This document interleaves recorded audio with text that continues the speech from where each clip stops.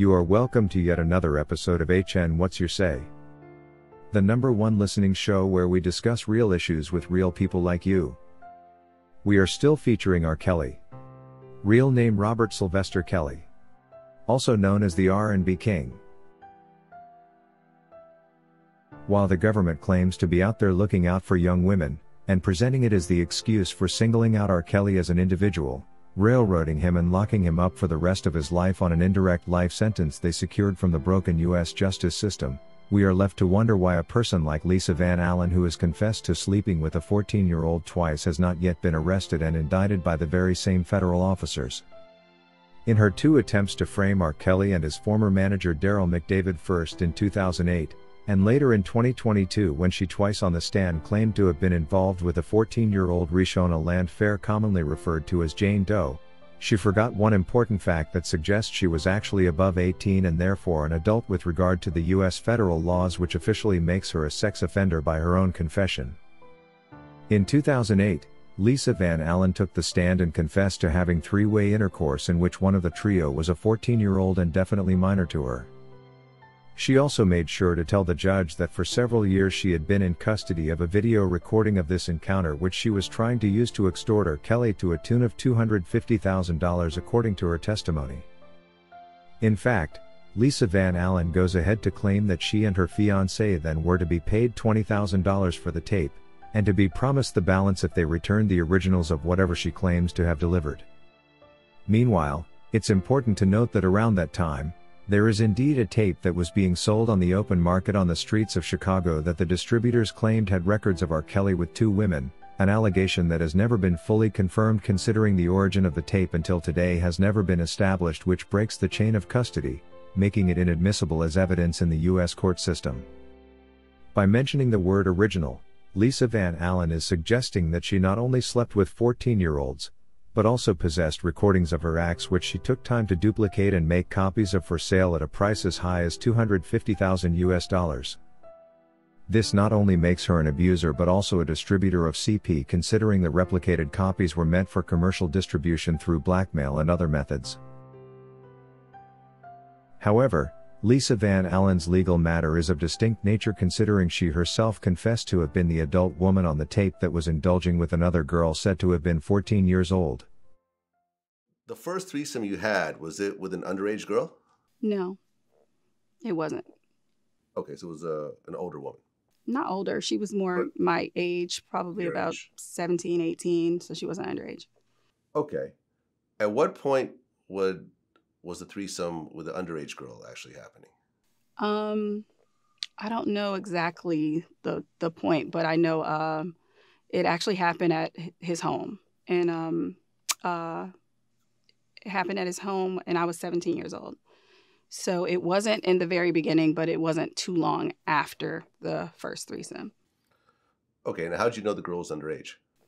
He told me she was his 16-year-old neighbor, but I found out 2 years later that she was actually 14 at the time. Wow. Lisa Van Allen technically said, "Hey look, I happen to be that adult woman on the tape with a 14-year-old. According to the 2008 transcript, Lisa Van Allen was identifying the young woman on the video by her breasts, hair and basically everything, like she had taken coaching lessons on her body as a specimen. There is no better confession than that.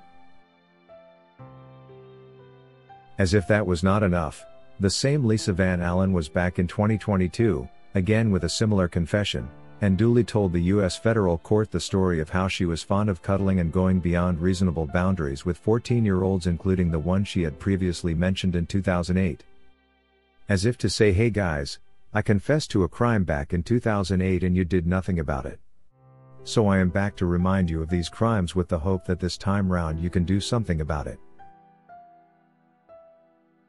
In these two scenarios, Lisa Van Allen only left out one truth, and that was the fact that when she was busy sleeping with her juniors, she was 18 and therefore an adult both under state and federal government laws.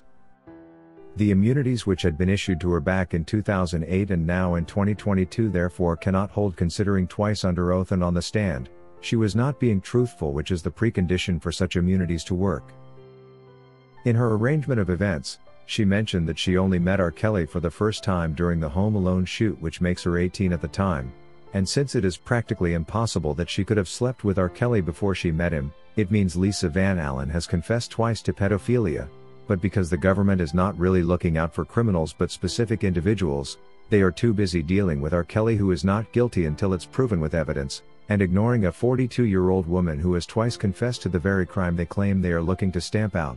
Probably because she is not a celebrity like R. Kelly, or because she doesn't own a music catalog worth billions that Sony is interested in.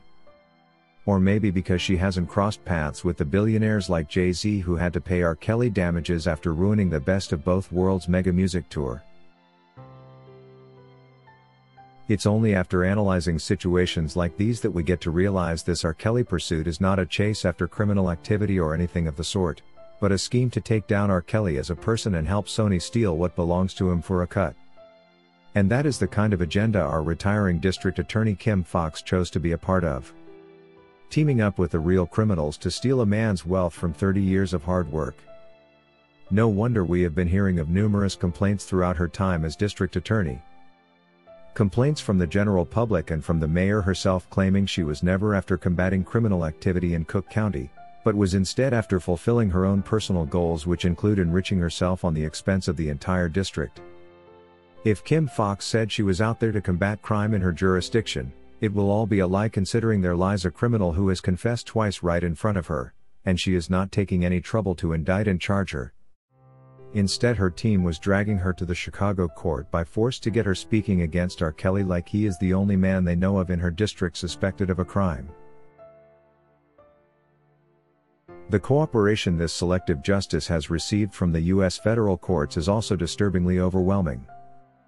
Judges such as Lynan Weber and Ann Donnelly should not have accepted to be dragged into conducting such selective prejudicial kangaroo trials only focusing on destroying one man's career, while clearly real criminals are out there enjoying freedoms of all kinds.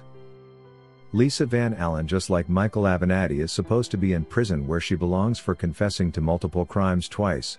Crimes that include having sexual relations with minors, being in custody of child pornographic recordings, and attempting to distribute these recordings in local commerce for the purpose of monetary gain and at breathtaking prices. She also confessed to attempted blackmail, and I am sure more crimes can be derived from her actions by a professional attorney. It looks like while we think the government is out to catch the criminals and protect the young girls, they are only out there to witch hunt successful black celebrities for a killing. I once said our government is now a mercenary for hire, and it looks like I was right. Whoever hired Kim Foxx clearly hired her to do one thing, and that was to take down R. Kelly, which she has tried to do for the past 4 years. If you wish to take part in a live interview on this channel discussing any of these topics, let us know by emailing us on sashahnnewsroom@gmail.com for scheduling. That is all we had for you today on HN What's Your Say. To keep updated whenever we post a new video, subscribe to this channel now. Also remember to hit the bell icon and enable notifications. And feel free to share your opinions with us in the comment section below, and let us know if you would like us to publish your views in our next release.